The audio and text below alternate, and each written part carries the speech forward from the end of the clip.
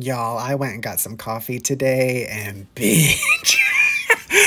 I was sat next to this man and woman, like my age, millennials, on a casual date. And this man, bless him, he said to her at one point, I've got two really important questions for you. First one is your mom hot? And she just kind of chuckled and she's like, why? And he said, well, I need to know if you're still going to be hot when you're old.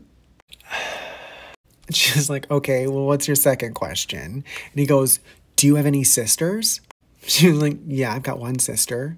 He said, okay, well, are you the hot sister or is she the hot sister? Bro. So a couple minutes later, he stands up and he goes, I have to go drain the snake. And her and I make eye contact and I was like, and she goes, that bad? I said, girl, it's giving season 1 Chuck Bass vibes, bitch. She just goes, why is it so hard?